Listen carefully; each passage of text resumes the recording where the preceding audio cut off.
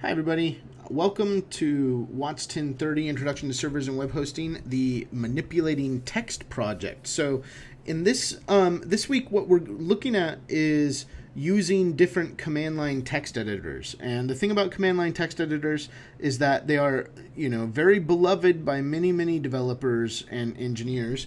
However, they're not like the text editors that we're used to in sort of the graphical interface. This is not like Word or Pages or even WordPerfect or anything like that if you've used older editors. We're pretty used to WYSIWYG text editors, which is the what you see is what you get approach, where we type out the text, we expect it to look like it looks, and then we move forward. And, most people when they write text, they don't really think about things like headings and stuff. So just the nature that we're writing web pages makes us care a little more about the format of the text that we're using. And plain text is really the most common information format that there is. So plain unmarked up text is really glorious, and that's what these text editors are all about. You'll often find yourself in a situation where you'll access a machine that you're running a website on, and it will have one or the other text editor. Sometimes it will have all three of these text editors. Sometimes it will only have one or two of them.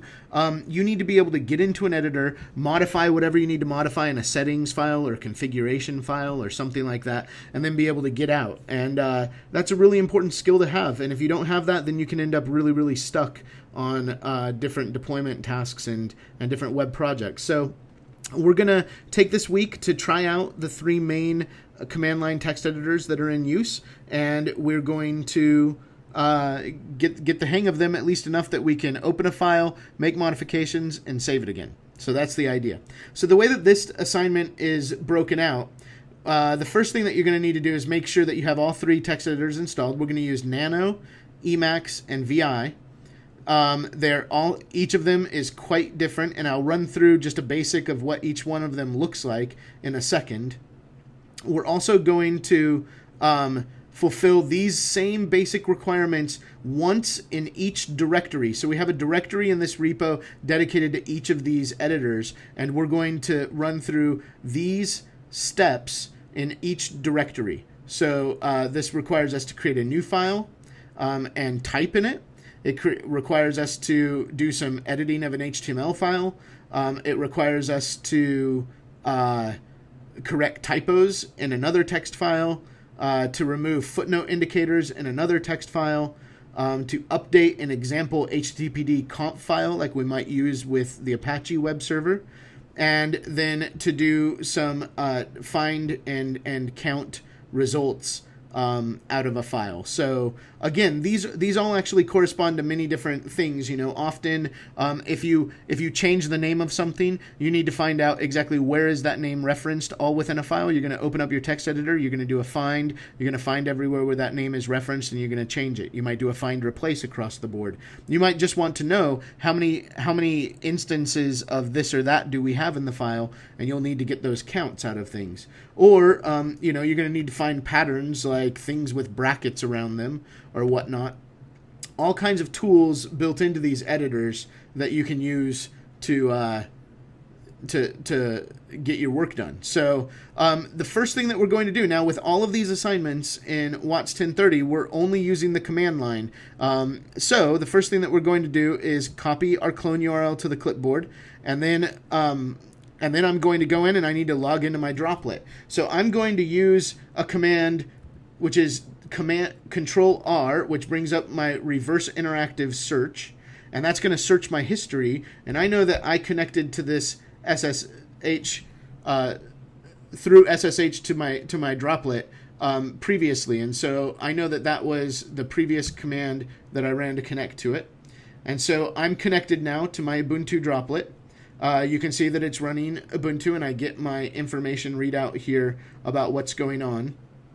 Now, the very first thing that I want to do is clone my repository. So let me see where I am.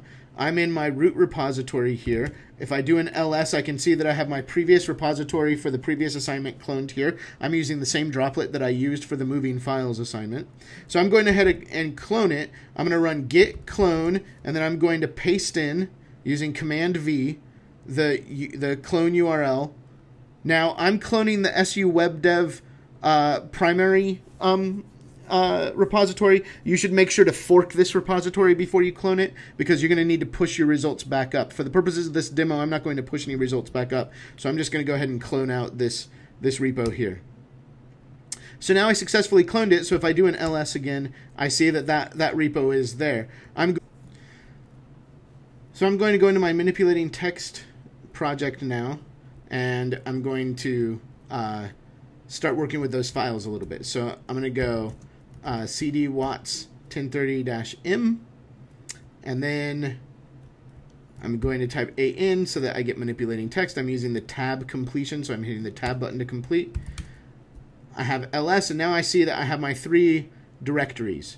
Now I'm going to go into the Emacs directory first because it's listed first, but by default you won't have Emacs installed, so we'll need to install it by running apt-get install Emacs.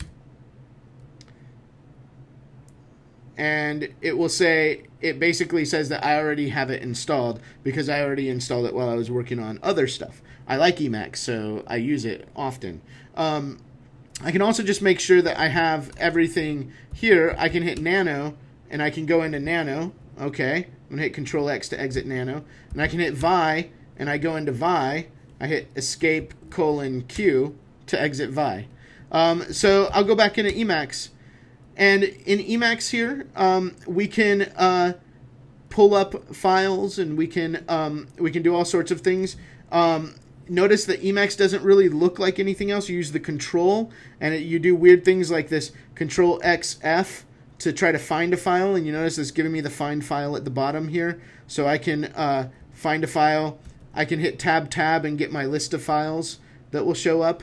So I can go into 17 rules.txt, and I can use my tab completion there. And when I hit that, I come in here, and I can start editing. And in Emacs, you can just start editing like normal. So I can go right to the end of the line and edit. And that's all fine. And when I want to save that, I can go Control-XS to save, and then Control-XC to close Emacs. That's not like normal files. I can use nano. If I go into nano, then nano always gives me the files, or all the commands listed across the bottom, and then as I use the commands, it'll give me any kind of additional commands on command. So let me type here hello world, and then if I'm going to save it, I want to use Control-O for write out. And the file name that I'm going to write, I'm just going to call this temp.txt. This is not a part of the assignment, but just something that I'm doing for demonstration here. And it wrote 1 line. And that's it. I can also read a file. So I could insert content from a file. So that file could be 17, and I can use the tab completion again here to complete 17 rules.txt. And if I hit enter, you notice that it actually put 17 rules.txt into this file. So it didn't just open the file, it actually pasted that whole thing in there, and there's my hello world right up at the top still. So I can Control-O to write that out again, and write it out to temp text again, and then I can Control-X to exit. And that's nano. Obviously there's a lot more that you can do there. Finally, vi is one of the ones that people love the most, but it's also kind of a strange program. So you can start typing, but you'll notice that nothing happens when you start typing until you hit I. When you hit I, you go into insertion mode, and then you can start typing. And then if you want to get out of insertion mode, you hit escape, and then you hit the colon to bring up your command line within the application. And you can do different things like W for write, and it will say, oh, there's no file name to write to. So I can say W temp2.txt, and it wrote it to temp2.txt. I can also say Q to quit, :Q to quit. So the most important thing to remember with vi is that escape :Q gets you out of vi, and frankly, that's my favorite part about it. Regardless, this is VI is an interesting application because it's a mode-based editor. So you go into that insert mode, and then you go into view mode, and things are pretty fascinating.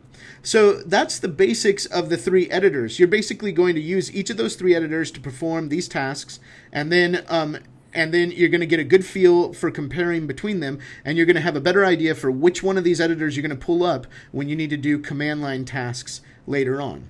Okay, so now if I was all done with my project, I'd run a git status like I always do, see what changed, and then I'd follow the rules here to add in the stuff that changed, and then push that up to GitHub. I'm not going to do that now. We'll save that for another video. Have fun working on your on getting to know these text editors. Enjoy yourselves. Dig into them a little bit. They're fascinating pieces of software. And whether or not you love them or hate them, you definitely have to agree that they are unique and interesting for sure. Take it easy. Good luck and have fun.